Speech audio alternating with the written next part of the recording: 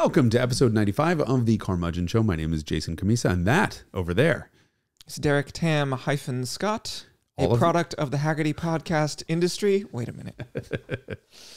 Today, we're talking about the BMW M2, the new one. Ew.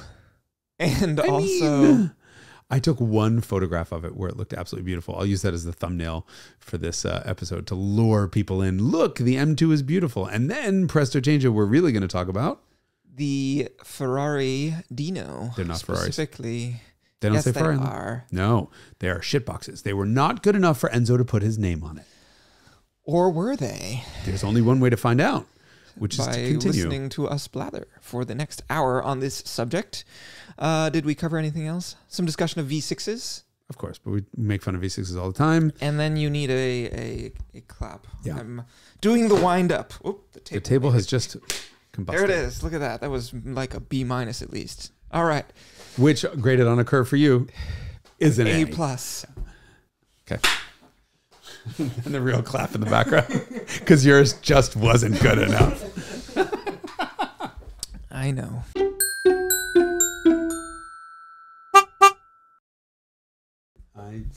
I still feel like naked without headphones. Oh yeah.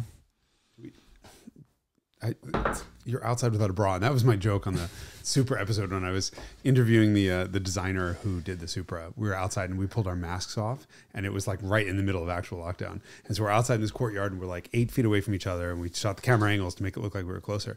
We take our masks off, and I see him for the first time, and I'm like, I feel naked, like I went out without a bra on. And it was this roar of laughing, all the people, the PR people who were there ready to zap him every time he was saying something bad.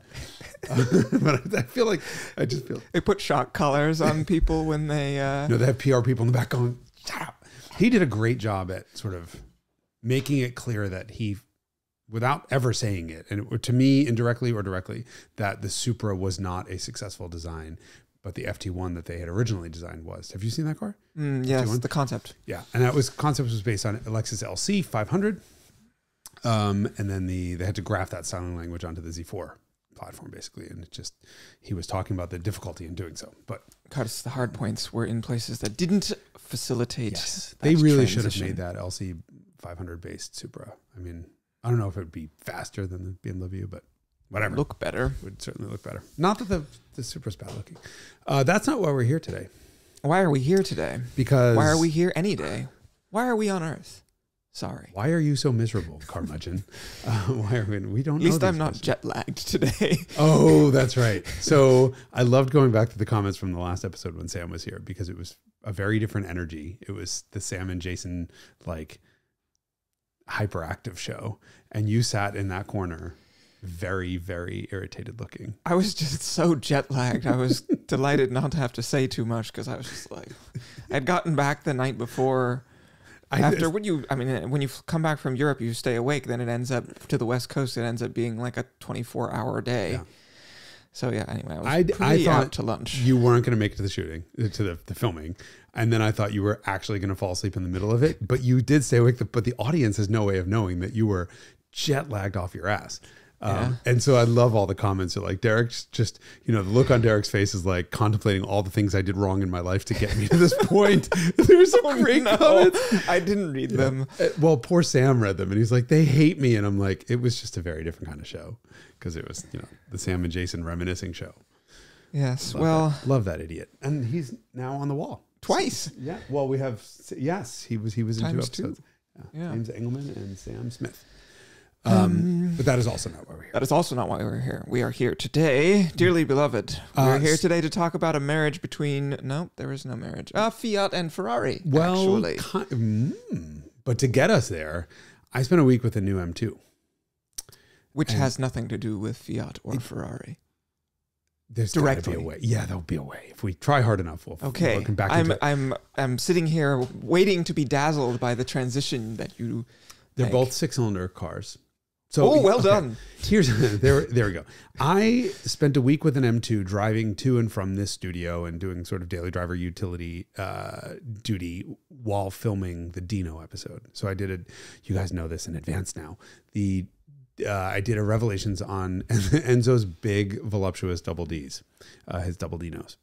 And that's 246 Dino and 308 Dino, obviously. And 206. Well, and 206 technically. Triple D's. That's not a real size. It's not. I mean, somebody will make one up. Anyway, the depends on your personal memory anatomy. Never mind. We're just gonna leave. We're not gonna go anyway. There. The going from one of possibly the best cars I've ever driven ever. Not bearing the lead. No, into that M2. First of all, that M2 is enormous. It barely fit in the studio. We did one little shoot where we sort of shot a commercial for Haggerty Drivers Club that we may or may not run. And we had to put it in the studio with the Dino, and it barely fit. I mean, it basically has the same footprint as the van, minivan. on the other hand. With the van, which kind of barely fits in also.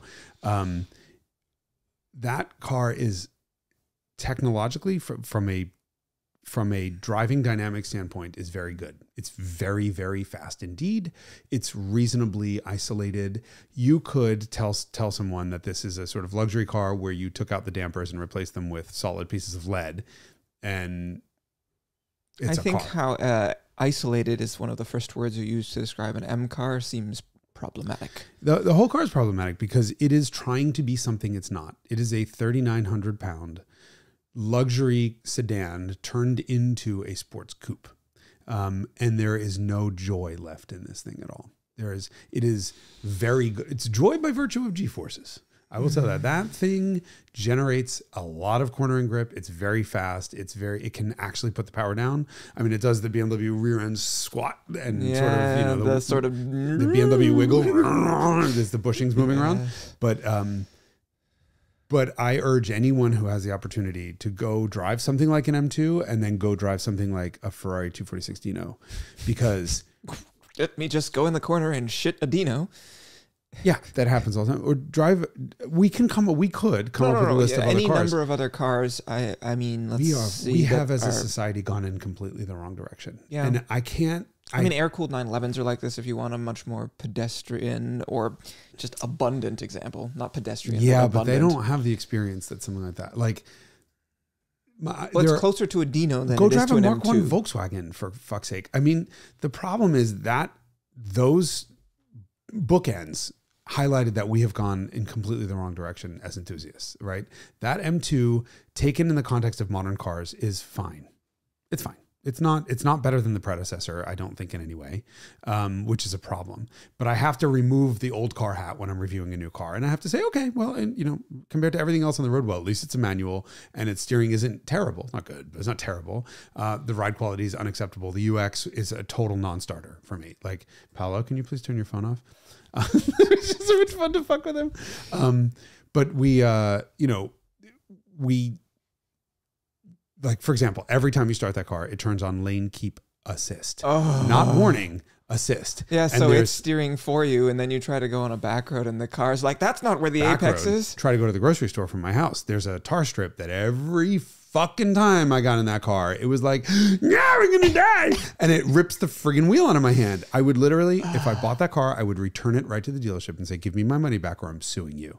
Just over that. And it's 15 menus deep. There's no longer the little BMW center button that will allow you to customize that. No. Gone.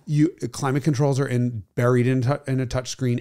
Seated heats are buried in a touch screen. It's an absolute nightmare to use. However, I'll ignore that and say from a driving perspective experience, it's very fast. You keep saying fast and not fun or joyful. It's not. There's no joy and no fun in it at all.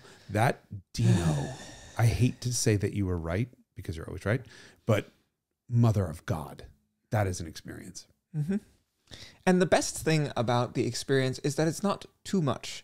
The Miura or the Countach is so overwhelming that the car never really disappears. And by that, I mean, you are devoting so much of your mental processing power to sort of working around the idiosyncrasies of a car like a Boxer or a Countach or a Miura. And there is a rightness to the Dino, where it disappears. It recedes into the background because it is an extension of yourself and you are just driving. And that is one of the characteristics that I think makes a really great driver's car. If I could, we've talked about this in the past, probably more offline than online. If I could wave a magic wand and turn your Mura into a pile of cash. I think you would turn that pile of cash then into a 300 SL going. I think I would turn that pile of cash into a 246 Dino. I know. I've had that exact thought. I've also had the thought as relates to the Stratos as well. Those two cars to me are both like, and then you could turn it into a both, honestly. Yeah. Yeah, you could have the daily drive. I could see daily driving a 246 Dino. Yeah. Yeah. There's a stark difference. I mean, you texted me while you were shooting. You say, how, or maybe it was you or Anthony who was asking, how different is the Stratos from the 246? They're very different from each other. The engine and the transmission are the same. The Stratos is sort of terrifying and outer edge of control, or out beyond the limit of control. Like the car is mechanical chaos. And the 246 is not like that. The 246 is instinctive and intuitive. It's comfortable. It's it could work as a touring car. It's a little bit sort of maybe too breathless to be a touring car for like long distance, high speed stuff. But it, compared to like a big 5-liter car where you're kind of loafing along going 160K, 100 miles an hour, the Dino's not great for that. Yeah. It'll be at 6,000 RPM. Yeah, exactly. So, it's not quite a grand tourer, but it's a tourer. It's a sports car. Yeah. And that's the thing is it says GT on it, but it's really kind of not. Right. Most cars will say I'm a sports car, but actually like the M2, right? I'm a sports car. Look at me with my bulging fenders and whatever. That's a GT at, I won't even give it that much credit. It's a T. It's a tourer, perhaps not grand. It's a petite tourer, although it's a 4,000 pound tourer. A large tourer. It's a large tourer. A corpulent tourer, not a grand tourer, but a fat tourer. A fat tourer. Big fat ass. I mean, but that Dino is, okay, so let's compare 308. 308 is a later car. That's the V8 that we've both owned. We've talked extensively about this car. The 246 is effectively the same design of chassis, same suspension, same steering, same brakes, same engine layout, transmission, right, in terms of the transmission underneath. Transmission, yeah. I should say driveline layout. Yeah, or powertrain. Same, yeah. And the 308 is a packaging miracle because it's only 2 inches longer than the 246. Yes, and it has back seats nominally. Yeah. But the 246 has a massive trunk, and so you can see where the room went, right? They just pulled it out of the trunk and put it in the back seat. The 308 is the Grand Tourer, other than revs and engine noise. But one of the defining characteristics of that car is the ride quality, and that's kind of gone. And the Dino rides really well, but the Dino is like, that as a Spider, I can't help but thinking is the world's best Miata. Structural concerns. Well, anytime in a 70s or 60s or vintage car, generally when you cut off the roof, you notice it. Yeah, this one was a coupe that I drove. Yes, I prefer the coupes. I prefer the aesthetics. The other thing that to me is just the pièce de résistance of that car aesthetically is the rear window. I knew you were going to say that. Yeah. It's just so cool the way the rear window like wraps around into the buttresses, and you can look through 4 panes of glass if you look at the car. When have you ever looked through a window through a window? Yes, it's like when you have a window in your house that goes into the house instead of going outside. And you're like, well, that's weird. Well, and then there's one window that goes through another window that goes outside. I mean, that's the thing. When you're standing at the corner of the car, we're going to have to take a picture of it. You can look through the side window, which looks through the back window, which looks through the other back window, which looks through the other side window. And it's fucking wild. Yeah, it's really fantastic. So to me, I would want a GT for the structural rigidity. They're cheaper, and you get the magical rear window, and they're rarer. Most of the U.S. cars are GTSs. They didn't sell that many of the coupes comparatively, because the GTS was the open version was introduced relatively late in the car's production, and U.S. federalization also arrived late, and so those cars, most of the U.S. ones are GTSs. Yeah, only 2 years of the 6 years of production. So I did all of the research. Of course, I don't remember any of it because I'm an idiot. But it was, I think, 2 years of the 6 years of production total of 206, 246 were federalized for U.S. And yes, I think 72, 73, 74. Okay, so 72 to 70, right? Yeah, it's a 2-year span. But fully 1/3 of all Dinos were sold in the U.S. So it was actually a huge hit. And if you look at the build, the list of VINs at the end, almost everything was U.S. I mean, part of that was making up for lost time, and then 2/3 of them were convertibles for GTSs instead of GTs. The car that I drove was a Euro car. Which has the key is in German. It says, Stadt and whatever the fuck it says in German. So I know that it was definitely, I think it was a Swiss market, but anyway, it came in Germany. That engine, I would not want to make any less power. It's quick enough. Yeah, I mean, what is that car? It's a mid to high 6s to 60. Yeah, 6. Well, and the US cars were 7.9. Yeah. By the end, I mean, they got desmogged. This is the time when but at least they were here. Yeah. So all right, let's talk about the whole Dino story, because this is how I made the whole episode, was explaining that. So for most of my sort of automotive life from the outside, all I've ever heard was Dino was a less than brand, because Ferrari said, and the market reflected this. I mean, now these cars are quite costly, but when I would be talking to when I started in this business, they were 17. No, they were like a quarter of what they cost 1917 now. Is what I'm sorry. They were a quarter, period. 25 cents. Inflation, man, that's a bitch. No, they were like $10,000 or $15,000 when they were new. Yeah, they were like $15,000 because a 911 was $10,000. It was a big price difference. And so, you know, a lot of guys would be like, I bought one of these in college because they were cheap and I wanted a Ferrari or similar. And they were just, like you say, they were the redheaded stepchild, not redheaded. They were the bare aluminum cylinder-headed valve covered, magnesium valve covers. Yeah, treated magnesium stepchild. Stepchild. Which sounds rather good, actually, when you put it like that. But yeah, they were the sort of unloved, like, oh, I see you can't afford a real Ferrari type of Ferraris. And that was something that happened in the secondary market. And, you know, all this lore about 12-cylinder car, you know, being real Ferraris and needing 12 cylinders. So guess where that lore came from? David E. Davis. No, even worse or better. Part of something I don't think I ever realized was, when you do a first review of a car, the first sort of words that are written on that car really do become the defining thing on it. And that's a big pressure. And so PR people will really do everything they can when journalists are reviewing cars, to make sure that your first impressions are correct. And if you slam a car early on, yeah. Not necessarily correct. Good. True. If you slam a car early on, or you create a narrative, right, it's often very difficult. It's a tire track that people can't get out of. Exactly. And sometimes it works, sometimes it doesn't, right? Sometimes the public forms its own opinion. But from everything I can see, the whole lore about Ferraris being 12-cylinder cars comes from one quote, one time in one magazine, from Paul Frere. In the 246 Dino, 206 Dino original road and track test. I think it was 206. He said, Enzo Ferrari once said to me, Ferrari is a 12-cylinder car. And therefore this new 206 is not a Ferrari. That's why it's called Dino.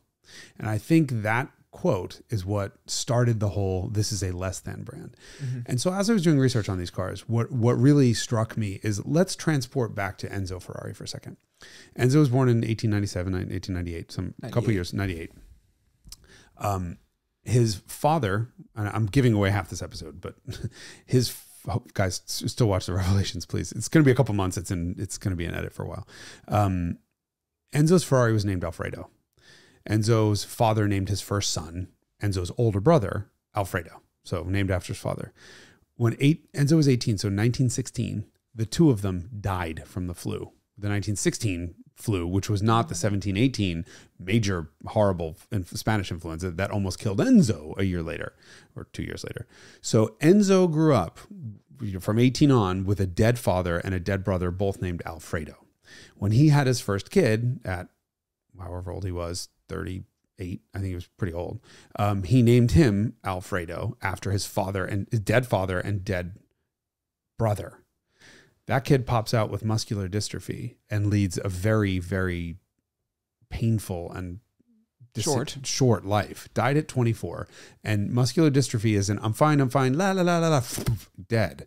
It's a horrible journey. Yeah, it's like a debilitating, you were sickly throughout your whole life. And so Enzo, first of all, we got to remember, Enzo, when he found out that his wife was pregnant, hung up his driving goggles and helmet, I guess, and never raced again.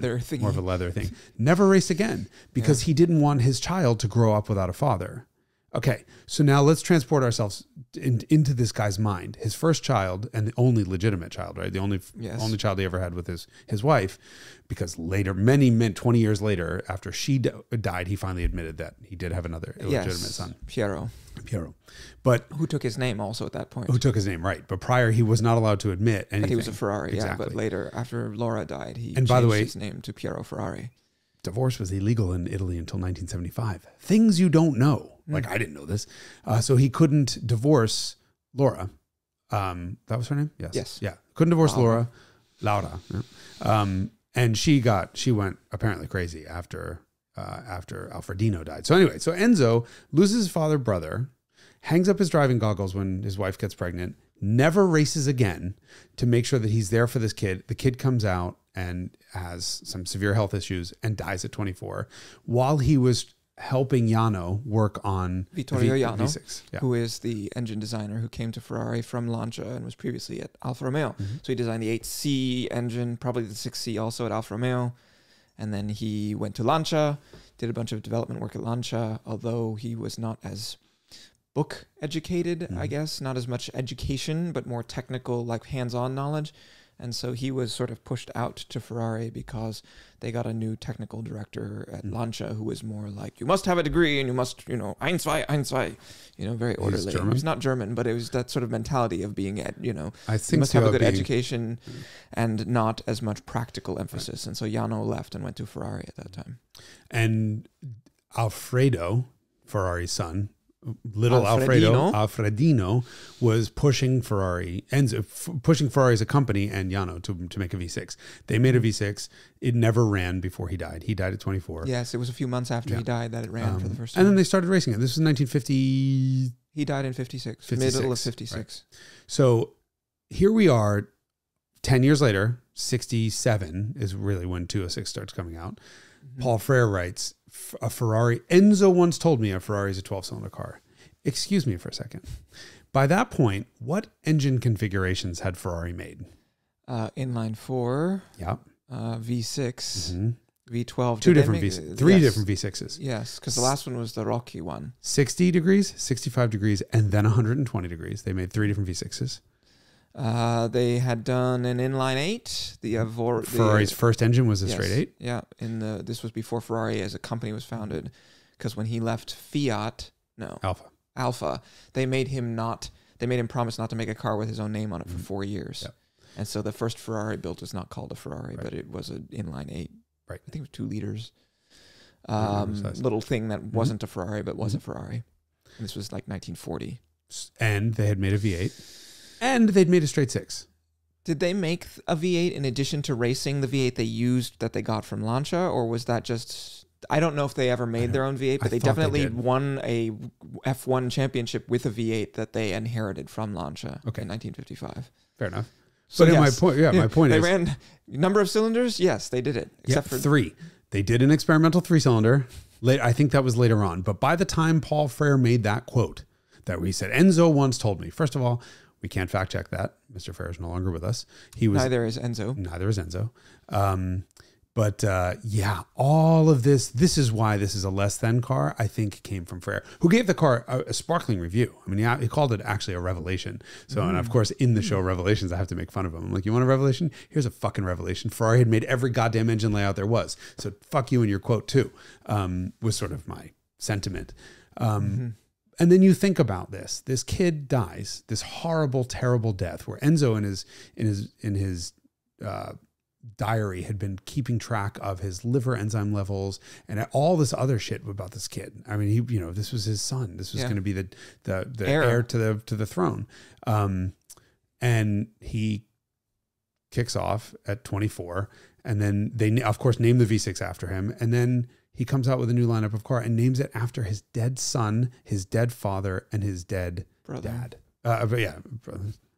Dead father and dead dad. Yeah. Impressive. I just found this so sad. The first intro that I wrote, it was so like, you think you know about this car? You think this is an insult? Let me put yourself in his shoes. And I went through the whole thing in really sad terms. And I was like bawling by the time I read it out loud. I'm like, I got to get rid of this. And so then, of course, I have to make it funny because you can't be that serious. But this is sad shit. Yeah. Enzo's black tie and Enzo's dark sunglasses started when his son died. And basically, anytime he was not on the road for the rest of his life, he would go to his son's grave every day. That's horrifying. Yeah. Yano also lost his son, but killed himself.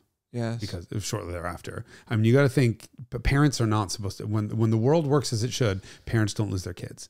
Yeah. And so it really deeply offended me when I really started thinking about all of the people who were like, that's less than, because it's just, Enzo was too embarrassed to put his own name on it. Well, fuck you, right? Yeah. Somebody who named something after their son who died and lived this horrible life. I mean, it sounds like the kid was wonderful, and there's a lot of romanticized thing. Like Enzo gave Alfredino credit for the V6. There's a lot of period Maybe stuff. conceptually. Right, a lot of period stuff that say you have to allow him some latitude when he lost his child, right? Sure. Which is a way of saying, okay, he had nothing to do with it, but he did push Yano.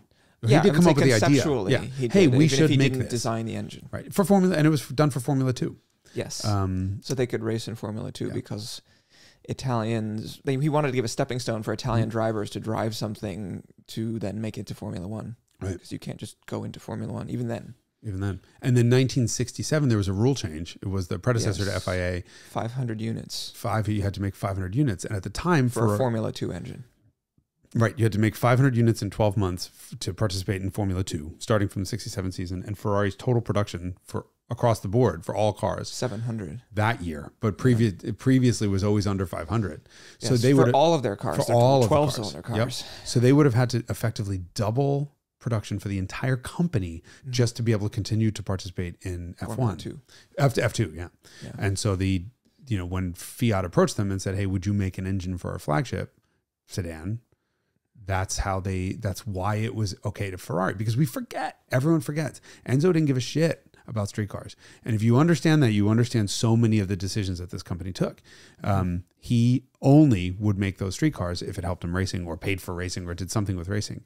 And so the making the Dino V6 for the Fiat Coupe and Spider and ultimately Lancia Stratos came about because he had to in order to continue to participate in Formula 2. Right. And that was a sort of lifeline from Fiat because, of course, at this point, Fiat is sort of courting Ferrari, and eventually Fiat does take over the road car production side of Ferrari 2 years later in 1969. But that, realizing that Ferrari wasn't going to be able to make 500 additional cars with a different engine per year, Fiat's like, here's this Bertone coupe and this Pininfarina convertible that are powered by this engine so that you can run it in Formula 2, which is the V6, which eventually ends up in the 206 and 246. So let's maybe differentiate between 206, 246. Shorter wheelbase, shorter overall length than the 206. It's the predecessor. They made them in much smaller numbers before, and they never came to the U.S. The car debuted as the 206. With a 2-liter, 6-cylinder, 2.0, 206. Yeah. I don't know why they stretched the wheelbase for the 246. I don't either, actually. There's so much misinformation about these cars that I couldn't get a reliable length number for both of them to see if it was actually longer or not. And I wound up finding, I don't think they are, actually, to be honest with you. If anything, it might just be bumper differences, because I found, I'll have an insert of this, I found 2 photos shot in the same studio on the same camera with the same lens of both cars on a hard side profile. And I put them on top of each other, lined up the front bumper, the door opening, and the front wheel. And you can look at the cars back and forth and switch between the 2 images and see the car doesn't, there's always going to be a small variation in the angle of the car, so it's hard to tell. But the only thing that really moves substantially is the rear wheels, and the opening and the wheel definitely move significly. So they lengthened the wheelbase, but didn't change the overall length. I don't think they substantially, right? It could just be a fraction of an inch here or something else like that. But it was a 3-inch wheelbase stretch, right? 2 inch, 3 inch, something like that. Big wheelbase stretch, probably for stability. You'd think, right? That was right around the time when Porsche... The 911 did the same thing between 68 and 69. Yeah. So exactly at the same time, wouldn't have been 68 and 69 for Dino. Where they were like, well, these cars with the engines in the back are a little bit wayward. We have to figure out how to get the weight closer to the wheelbase, if not inside of it. But man, did it work. So, all right. So 206 was an alloy body, which is pretty cool. So it was a steel frame, tube frame, done at Scaglietti. I did not realize was wholly owned by Ferrari shortly after this point. Yes. So that was their in-house coach builder. Alloy body, riveted body. Body panels were riveted to the frame. Engine was all alloy, built by Fiat, which is in Turin, and then transported to Maranello, where they were put in the cars. But the cars were built on the Ferrari line. The VIN plate for the sort of serial number plate actually says Ferrari on it, and the model number is 246 Dino. But anyway, back to the 206s. When they went to the 246, that was, I think, Fiat's influence at that point came in. So the motor, they had already satisfied the homologation requirements for the 2.0. So they no longer had to make it out of aluminium for Formula 2, so they could switch to a cast iron block. And is this the only iron block? Ferrari? Were the 12s, the Colombo was all aluminum, wasn't it? Yes. Yeah. Interesting. There's probably some exception to this from some experimental engine at some point, but an interesting question. Yeah. Yeah. So it went to just a conventional cast iron block, bored and stroked out to 2.4 liters. And the transmission was redesigned at some point. Yes, I think they at some point came out with a completely new transmission. All the internals layout was the same. So it's crazy because if you can imagine starting from the passenger side is the front of the motor, because it's transverse. So going towards the driver's side, crankshaft, power comes out of the crank at the driver's side of the engine through the clutch. This is left-hand drive, by the way. This is left-hand drive, yeah.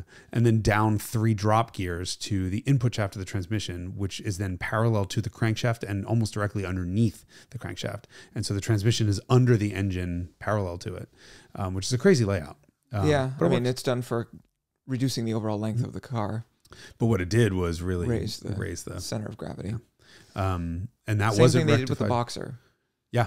Well, that was the joke, is that all that flat 12, like the whole point of a flat engine is that to like lower it center of gravity, which is like the thing and then of course the transmission's underneath it. Right. And so the Testarossa, the TR, the BB became, that whole lineup of mid-engine transverse 12s, longitudinal.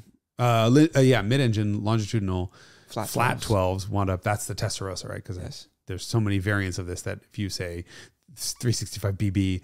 Well, I don't think most people know what the fuck that is, because I didn't until I did research for that. Yeah, right. But yeah, those wound up with the engine on top of the transmission. So you have this big, huge, hulking, probably 800-pound flat 12 sitting atop the transmission that's probably like neck height behind you in the car. It was totally killed handling. Yes, that's all true. But yeah, so the 246 was just an update. It was steel bodied. So they not only was the engine switched from alloy to iron, the body went to steel. It's probably why they built a lot more of them, or a contributing factor. It's a lot more manufacturable to mass produce in steel. And by that point, Fiat owned Ferrari's road car division. Enzo didn't give a flying fuck about anything at that. I'm sure at that point his homologation was complete. He was still racing the Dino V6, the 2 liters, or the alloy block cars. And so this car that I've gotten was a 246. They're quick. I mean, like we said, 6.5 to 60. They were 15s through the quarter mile, which was pretty quick at the time. And then the 246 broke Motor Trend's record for the highest skid pad grip ever created. So it wasn't quite world-beating speed, but it was definitely world-beating handling. Yeah, 911 was the top of a drawer 911 was priced just slightly faster in a straight line. Certainly than 206. Was it also 246? 246 also. Well, for U.S. magazines, of course. I don't know about European magazines. Yeah. Okay, so have you driven a 206? No. I've driven an L Series 246. So the L Series 246 is basically... There were some changes that you use to differentiate a 206 from a 246, except for the L Series cars have some of the 206 characteristics. So L Series cars, the really early 246s, are worth a lot more than later 246s because it still has some of the... 206s are more valuable than 246s, even though 246s are higher performance because it's aluminum bodied and an aluminum block, and they made a lot fewer of them. They made 154 total according to the Dino Compendium book, which I borrowed because it's a $3,500 book. I don't have an expense account like that, but really cool book. But yeah, they made 154, and I think that includes 4 prototypes that they eventually sold. So yeah, 206s are incredibly rare. I think about that, and therefore valuable. Yeah, so I've only driven the L Series, which has the knockoff wheels, for example, which the 246s usually do not, and some interior changes. Did you know that? So the car that I drove for the shoot is the prototype that they used to put 5 lug wheels on it. So that's in the Classic A certification. Apparently it's all that's cool. In there. And in the Dino compendium book, while I was doing research, I noted that he said, all early Dinos have different lug bolts front to rear. And I thought, oh, that's strange. And when Fiat made the changeover with a bunch of other stuff, one of the changes they made in cost cutting was getting rid of Girling. What's the French brake company? Girling. And replacing with German brakes. Ate. And I thought, oh, well, at that point, surely they got rid of this stupid mismatched lug bolts. The car that I filmed was on tires that are not that old, but in the 20 miles to get it to the studio, the tires went from looking fine to looking like the ground in the desert, and they're terrible. So I swapped on the wheels and tires for my 308 just for the backroads driving scene, just for safety. And I did not realize the 308 also has mismatched lug bolts. Oh, really? They are long in the front and short in the back. You cannot swap them. Huh. I mean, you could, and who knows, it'll probably hit something. Yeah. But who does that? That's asinine. Stupid. Prototypically Italian. How very dare they? But the cars feel very similar in a lot of ways and very different.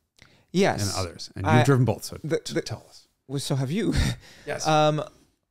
To me, they feel more similar than different, right? If you take the entire population of automobiles that exist, if you say, and you drive a 246 and you say, what car does this most, or drive a 308 actually, or maybe it's because I drove a lot of 246s before I ever drove a 308. And you get in the car.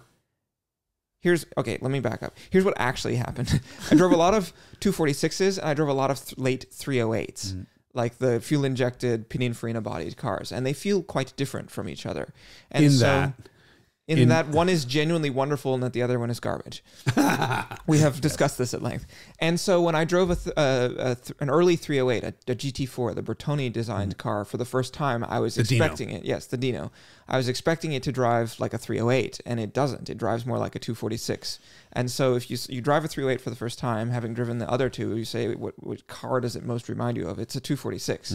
They feel similar in a lot of ways. Obviously, the 246 is lighter, it's more delicate. The engine and powertrain is quite different as well. But the sort of overall response and vibe to me is pretty similar in those cars. So do you know how much the weight difference is between the two cars? If you had to guess. 150 pounds. No. I would have guessed, having driven both, I would have guessed 500. And it was something in the twos, 225 to 250. I was going to weigh this. I still could, and the car's still here. I was going to weigh the 246 just to see. The 308, our 308 GT4 was 3,025 pounds. Not heavy. I mean, by modern car standards, heavy by my car standards. Within 3 pounds of my 964. Oh, really? Okay. Yeah, that car was... Wait, did you say 3025? 3025, admittedly with only 5/8 of a tank of gas, because I just... my 964, I think, was 3026. Oh, wow. Fun. Within 1 pound. Yes. Guess I'm going to have to go get... Was that full tank or... That was more than half, but less than full tank. Yeah, so same. Which I look, it's my heaviest car, but 3,000 pounds for a 2+2 V8 mid-engined large kind of thing with, large by my standards again, with air conditioning power windows, I don't think is all that bad. But apparently the 246s were 2,800-ish. Okay. So... they're not light. Right. But they feel light. Yes. That's the control forces are light. The steering is light. The shifter is light. Unbelievable. That's the biggest difference. Like you get into a 246 the clutch is just Honda light. The shifter is long throw, but Honda light. Yeah. Not, Ferrari gated shifter. It's its own very different thing. But it's a single finger through the gears. Yeah. Where the 308 early cars are really apparently terrible. All the road tests bitched about the 308 GT4 clutches being unusable. Our car's not that bad. It's normal. Yeah, it's lighter than I would say most of the 308s I've driven. Oh, interesting. Okay. Yeah, that is totally fine to me. But the shifter there's a lot of stiction. It's not like... This shifter feels like most dogleg gated Ferrari 5-speed shifters in the 308. They're almost always like that. Testarossas are like that. I mean, even like 550s are like this, actually. Really? Yeah, I mean, that much effort? They're surprisingly, yeah. Okay. I couldn't get over that difference. And that really sets up the whole car. Yeah. Between the lever is longer also, so you have a little more leverage. Yeah, that's true. And then you get parking, the steering is way lighter on the 246. And once you're moving, it's I mean, the car feels like it's got power steering. Like it doesn't really weight up. The 308s is just as light when you're moving, but then really weights up in the corners. Yes. So it's interesting that they have the same steering, same rack, and same suspension design, different tuning, obviously. But the 308 feels that much heavier. Yeah. But both of them feel much lighter than most other Ferraris. Oh, yeah. If you had to rank, which one drives better, according to you? For a combination, this is like the EPA combined cycle, not just city, not just highway. So this is not just back roads blasting like an idiot. This is overall, I would choose a 246. Yeah, me too. It's not, but the thing is, then you take into account price. Yeah. Right. When you take into account price, that's why when I was like, at the 308, I was like, it's close enough to a 246. And given the cost difference, good enough. Yeah. Because they are now almost 10 times the cost difference, right? Yeah. Depends on the example of each. But a nice 308 GT4 is $100,000 plus a bit, and a nice. Yeah. So there's a big variation in values of 246s based on configuration. So late cars, you could get flares, which are really crude looking, but they're fender flares to fit wider wheels, campagnolos. And then you would also get the Daytona seats that had the dark alternating inserts that they were used in Ferrari Daytonas. And so the hot setup is flares and chairs, as they call it. And those things, a wonderful flares and chairs GTS in a good color with good history can tickle, almost $1 million, which is pretty unusual lately, because that was 5 years ago. That was a 550 car. And then still like a GT with no noteworthy configurations would be like in the fours, probably high threes still. Yeah. So it really depends on which flavor of 246. Well, same with 308s though. You think a late like a 1978 US car with desmog, no power, in boxer paint scheme with the US bumpers in a color is 50. 35 to 50 is what I was going to say. Yeah. In a okay condition. And then a Euro. Vetroresina, the fiberglass ones, are like 200. There were fiberglass GT4s? I'm talking 308 GT4s. Oh, GT4s. Yeah. Euro GT4 seems to top out around 150. Yeah. So there is really almost a 10x price difference between a 308 GT4 and a 246 Dino. Correct. But price taken into consideration, 308 all day. Yeah. Using it every day, actually they're pretty even, because even though the 308 has a back seat-ish, which is great for cargo. And I did actually put 4 people in that car. Poor them. Yes. All of them, all 4 of views. But it's the same reason as it's a nice thing to have a backseat in a 911. You can throw your shit in the back, right? And occasionally, if you need something in an emergency, you can do it.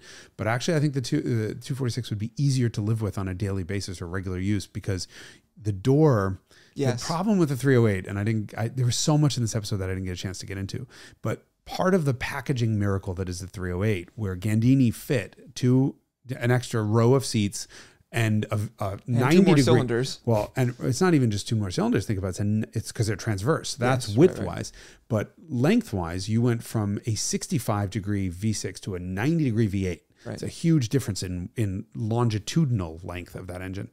Width. Which would longitudinal be when installed in the car. Yes, exactly. Yes. And he managed to fit in a backseat and that and it's only 2 inches longer, which is crazy. Yeah. But because of that, the driver's seat went so far forward and the door didn't. So you have to swing that door really wide, fully wide open, and then you're still kind of skirting in forward. It's a bit of a difficult car to get in and out of. And that's not the case with the 246. Mm-hmm. So sort of daily use, I think the 246 would be just slightly easier to live with. Mm-hmm. But at 10 times the price, I can't do one. But I would have one of those cars. Yes, it is a Ferrari that does not disappoint, and there are a lot of Ferraris, a much higher proportion of Ferraris that exist disappoint than should. But maybe that's because we hold them to such a high standard. I thought so too, and I always worry that we're judging these as Ferraris, and maybe the Dinos get a free ride. And it's always interesting when I do the Revelations research is to look at the arc of the reviews, right? So you read the first reviews, and then you read the sort of mid cycle of the car 2 or 3 years later as usually a comparison test, right? It'll appear again, and then often, if there are 6 or 7 year cars, by the end the car companies will wrap around. Like, we haven't talked about this car in a while, and we'll do this. 206 out of the box was like, this thing is spectacular. It's perfectly neutral in handling. It rides really well. If anything, there's a lot of engine noise, which could get tiresome on a long trip, but otherwise the car is basically without vices. Could be a little more powerful. They said that. Yeah, they said that because of 911S. Yes. But you know, basically the only real criticism of the car was the steering wheel obstructs a bunch of the instruments, and it's hard to check the oil because of where the dipstick is. Shut the fuck up. All right. Yes, so there's that. Agree. 246 comes out. Everyone's like, unanimously, this car is even better because the 206 was apparently not particularly torquey down low. Yes. Neither was the 246, but you went from like 130 to 160 or 70 foot-pounds of torque, and that makes a big difference. Big difference in torque. And it was like 1,000 RPM sooner, I believe, also. Yeah, it was much lower. Instead of 6,000, it was 5,000. Or like 5,800, it was 4,800. But that motor pulls. This car is sort of a museum piece, and I didn't want to really beat the shit out of it. I pulled to an indicated $7,000 with incredible ease. Mm-hmm. Definitely could have gone more, but I didn't want to do anything to it. Red line on those is 7,800. It was 8,000 on the 2 liters. So all of the reviews out of the box for 246 were incredible. It was like, this is even better. The car's unbelievable. Perhaps it's a little expensive given its competition, but wow, what a car, what a car, what a car, what a car. Stayed that way right through the end. The convertible, it was actually a convertible that broke the skid pad grip from Motortone. It was GTS, even with the floppy chassis. And then the 308 comes out. And man, were those first reviews not pleasant. I mean, they were basically, you can imagine everyone's reaction was, what the fuck is this, right? You have 206, 246 are replaced by 308. And that was a branding and product planning quote unquote mistake on Ferrari's behalf, because they ultimately changed the formula completely, right? Visually, you went from what looks like a small, sultry, sexy, it's like a race car form. Yeah, it was exactly what it was. And Pininfarina styled it after the V6 mid-engine race cars. And then you have this crazy, severe, angular 80s almost wedge with that appears 3 times the size, even though it's not. Yeah. Appears it's like an awkwardly long wheelbase. Yeah, and it's unexpectedly sedan-like in the way like a 400 is, like a Ferrari 400 is. And Ferrari just totally changed the recipe of what quote unquote Dino meant. And so when you look at the car, it's got some awkward angles, but ultimately it's I think a great looking car. I love the way it looks. I do too. Not traditionally, but it's beautiful. An acquired taste. Yeah. It took me years to come around. Yeah. Me too, actually, funny enough. But the road Whereas test, the first time you see a 246 or 206, you're just like, this is one of the most beautiful cars ever made. Yeah. Spectacular. Little awkward from some angles in the rear. Yeah. But doesn't matter. So the original road tests were like, what the fuck is this when the 308 came out? But it drives even better than the Dino does. And I found a couple comparos, and early on they thought, well, this is an even more sporting car than the 246 was. I don't necessarily agree with that. Its defining characteristics are that engine is a monster and it rides really well, not necessarily that it's more sporty than the Dino, than the 246. Probably more competent is maybe what they meant. Like higher limits and just a swifter car over the road. Yeah, it's wider. So it's the same suspension design, but wider. Right. An 8-inch longer wheelbase, so it's much more stable. Yeah. And a shit ton more firepower. I mean, it was so a lot basically faster. Over the road, you're traveling a lot faster, and that's probably what they meant. Yeah, because it doesn't feel like a sports car any more than a sports car than 246 did. But so there was a lot of like, what is this? Ferrari has kind of gone in this strange direction. And remember, 1975, the only Ferrari you could buy in the U.S. was a 308 GT4, which didn't have a single Ferrari badge visible on the outside of it. Mm-hmm. So a very confusing time for Ferrari sort of branding. Mm-hmm. But it was awesome to go back and watch to go back and read the later reviews of the car, because they're like, this is a spectacular driver's car. It's transcendent. I absolutely love it. Yeah, maybe a little bit awkward, but wow, what a real Ferrari. Mm-hmm. Then the 308 GTB comes out, which was basically the 246 Dino's styling updated by 10 years or 20 years, with the 308 GT4 10 years. powertrain. 10 years, right? Yeah, I think the Dino was a little bit old looking already when it came out. I think the Dino came out in like 67. I mean, in 66, the Miura came out. Yeah, but I think the styling of the Dino very much looks early 60s. Yeah, like a 250 LM. Yeah. Interesting. And so what I think is the 246 Dino kind of looked like or 206, I guess. The 6-cylinder Dino looked a little bit like a glorified version of the past, and the 308 looked like a nightmarish version of the future. It's sort of what I wrote in the script. Like, of the GT4. Of the GT4, yeah. Yes. So you have this craziness, and then the 308 GTB is like looking forward towards the 1980s from the Dino. So it really is almost a 20-year philosophy. That's me defending my position. But yeah, so 10 plus years later, you wind up having this 308 GTB come out, which is one of the most beautiful cars I've ever laid eyes on. I can't stop staring at them. They're beautiful, but I absolutely hate driving them. You should drive a carbureted one just to confirm if you haven't. I think that would make all the difference. The arc, but the steering, the position, and the way the chassis doesn't change. Reacts. Yeah, you still have that. But it's really interesting to watch that arc because it was that all of those 308 GTB reviews started out with "Hello, the Dino is back. We got finally Ferrari's replaced the 246 with a worthy successor." Well, it only came out in 1976, the GTB. The GTB, yeah. Yeah, so it was only gone for 2 years. But remember, 2 years is a long time in the real world. Like looking back, 2 years is a flash. Yeah. But 2 years of waiting, we're looking at that GT4 going, where the hell is Ferrari going? Yeah. And then the GTB comes out, and it's a genuine optical predecessor to the a successor to 246. And the reviews were like off the charts. Like, this thing is a return to form, and it's amazing because it has the 308 GT4's firepower with the 246's looks and blah, blah, blah, blah, blah. And then the reviews that they peaked early, and man, did they go downhill. At the end, that car was like, this is a pile of shit. The driving position sucks. It crashes over bumps. It's got no suspension travel. I can't see out of it. And it sounds like shit. And I have been wondering for years why the 308 engine went from sounding so unbelievably magnificent in the 308 GT4 to absolutely uninspiring and awful in the 304 Valve. Which is a GTB with four valve head on it. And it was an Australian magazine pointed it out. When they went from GT4 to GTB, the exhaust went from 2 equal length runners of 4 cylinders each to a collector. It was a 4 into 2 into 1. And it just sounds like a 4-cylinder. And then the fuel injection at the end just finished it off completely. So you don't get the Weber intake noise. So finally, we have an explanation why they sound so different, because the 308 GTB does not sound good. I'm guessing the carbureted ones don't either. Yeah, I mean, you at least get the Weber noise, and so you have that joyful part of it, but not. Yeah, I mean, it's not on the same level. It's an unequal length headered or unequal length exhaust flat plane V8, which means it sounds like a slightly discordant 4-cylinder. Yeah. And what's interesting is listening to the audio recordings that we did. So we did the back road drive, as I always do, of the 246 and then my 308, which for the record, I hated using for this episode. I do not want to use my own cars, and I don't want to feature my own cars. But this 246 fell into my hands, and it's white.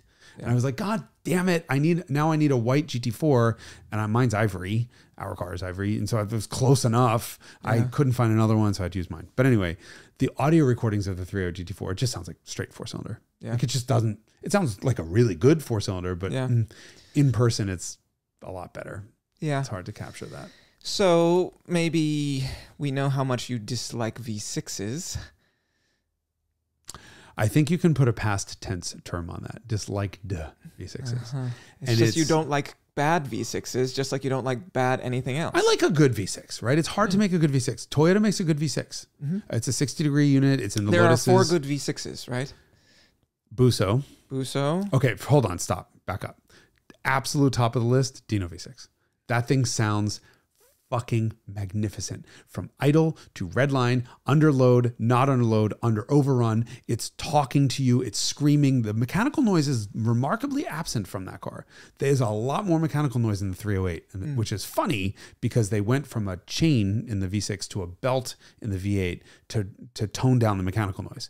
So, but the mechanical noise is 15 times louder in the 308, but it's nicer there's all this kind of chain chatter and other weird sort of valve train noise in the Dino V6 that's not beautiful, but the intake noise is otherworldly, and it's right on the left side. Right, the intake is right behind your ear, where it's right behind the passenger's ear on the V8, which sucks because fuck them. They don't have to pay for the belt service. They shouldn't get the noise. Fucking magnificent noise. Remember how I told you needed to experience a Ferrari V6? Hate you when you're right. Yeah. Okay. So that is, and you experienced one that was corked. You know, in the Stratos, it was like velocity stacks. I watched your video. And you guys should all watch his video too, because it's raunchy. Well, the whole video is almost like a porn because you're sitting there screaming and cursing and basically having an orgasm while your arms are, you know, all this one does is go to the fucking gym. Every time I talk to him, I just hear weights in the background. His arms are bulging, veins are bulging out, and he's like, fuck. And it was all the fucks were bleeped out. But yeah, that seemed like quite a So yeah, you got to experience that car. Yeah. But yes, I mean, it's a wonderful, it is. And it took me such a long time to come around to this car because I think I had this sort of preconceived notion about what was good. And when I started driving these cars, I was like, you know, 20 because I was at a dealer and detailing cars. And so I started driving these cars around and I was like, whatever, it's a Dino. And then as I drove like everything that was made by Ferrari from basically 1960 to 1990, and then I like the more I drove Dinos, the more I was like, oh, I kind of liked that, and it like sort of snuck up on me. And then by like when I sort of like opened my mind to it and acknowledged it, I was like, holy shit, like this is where it's at. I think it's the best driving Ferrari there is. I mean, F40's up there, so is F50. So I've only driven 288 with GTO, which was mechanically similar to F40, and that's my top three. My top three Ferraris are 246, 308 GT4, and 288 GTO. Not necessarily in that order. Yeah. But I think 246 and 288 GTO might be tied for first, or that might be first and second. Yep. Until I drive an F40. Yeah, and F50. F50. F50, I think, is the best 12-cylinder Ferrari to drive from my perspective. Okay.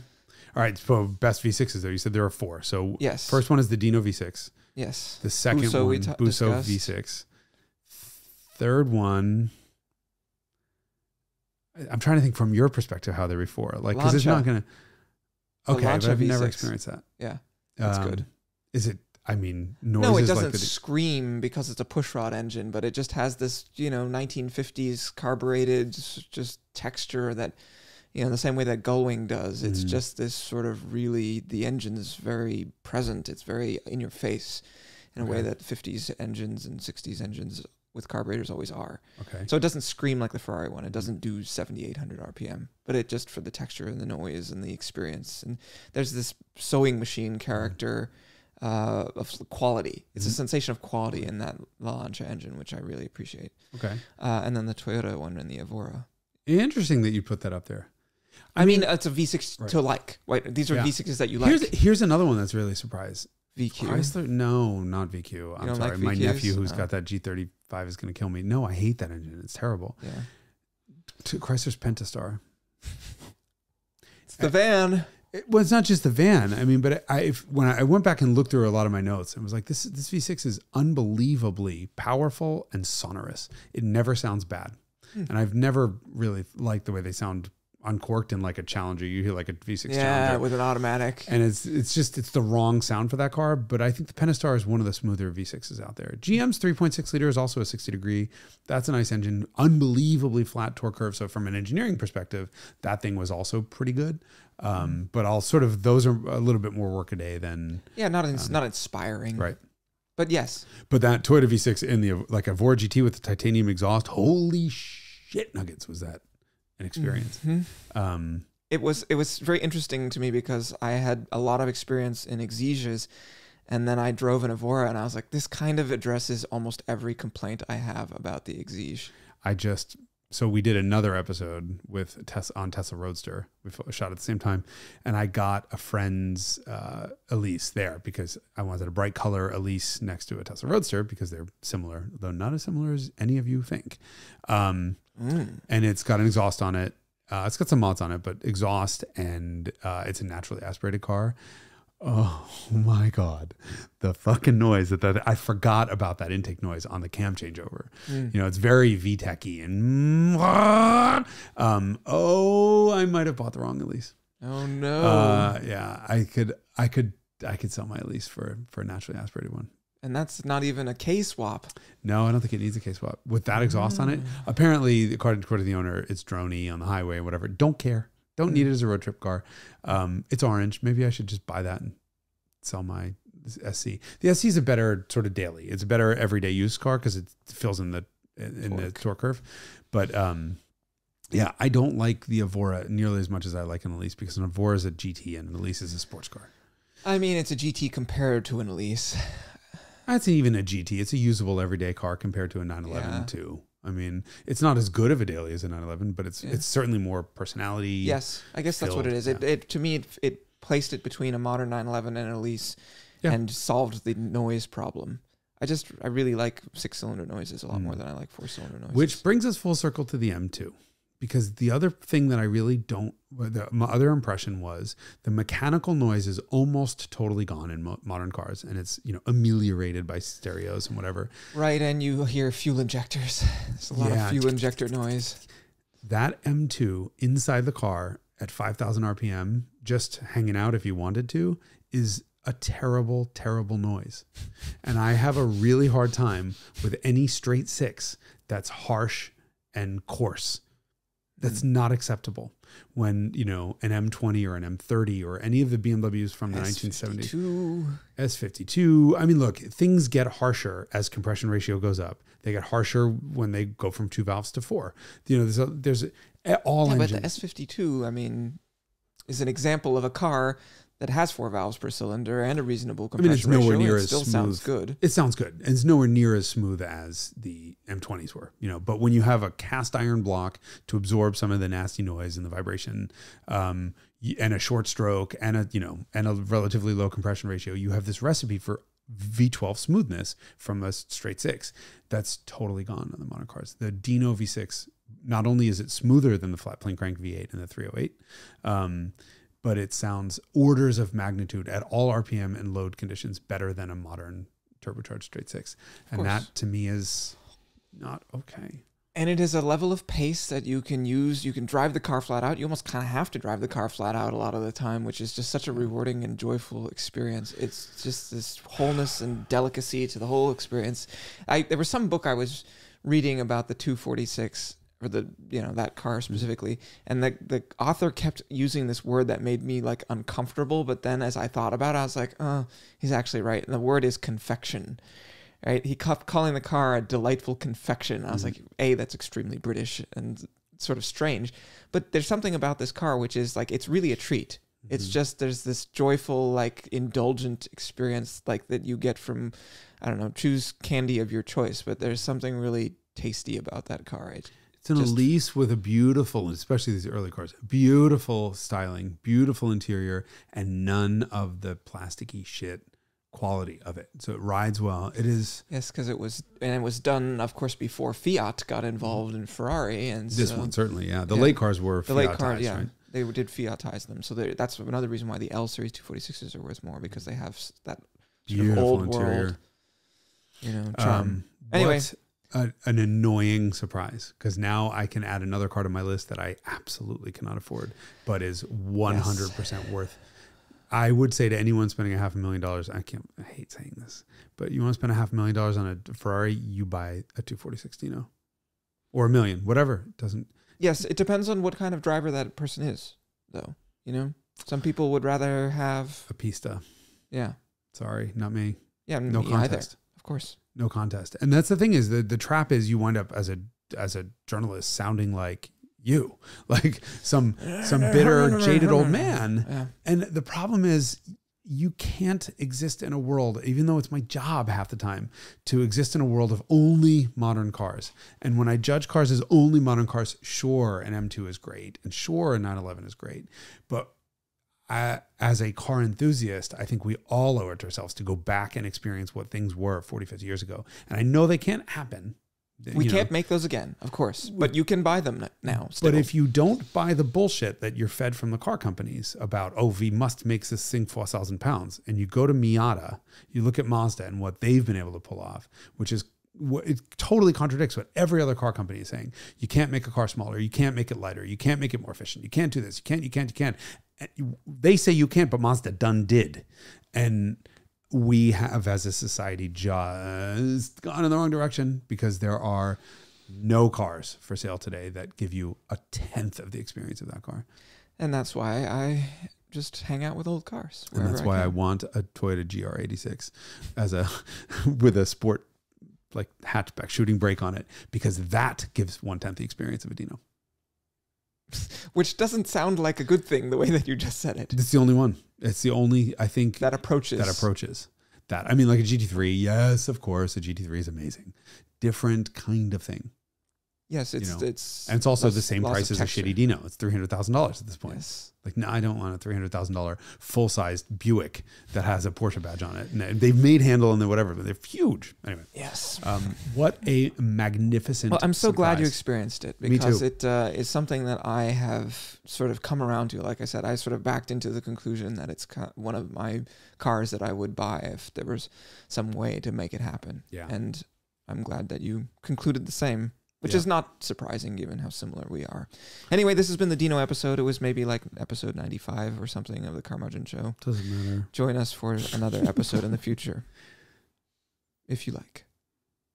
Join in next week, the Haggerty Podcast Network. Yeah, exactly that.